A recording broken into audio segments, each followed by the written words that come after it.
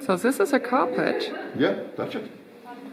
As you see, she gets two vertical yarns.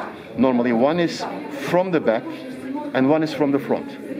In order to form one good quality carpet, she has to get these two threads, or she has to get the right two vertical threads to form the right knot by following this design paper. Okay, look.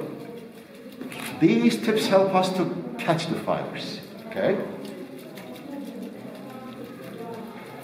So, here they are. Can you see them?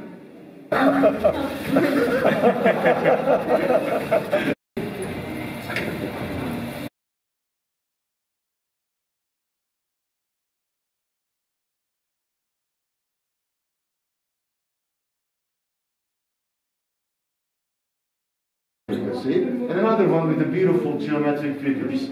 Try lines. Like tea and apple tea, you may have Turkish coffee. But the best way is to put the sign on the back of the carpet in order to be sure that that's the one that you put. So that's what we do here.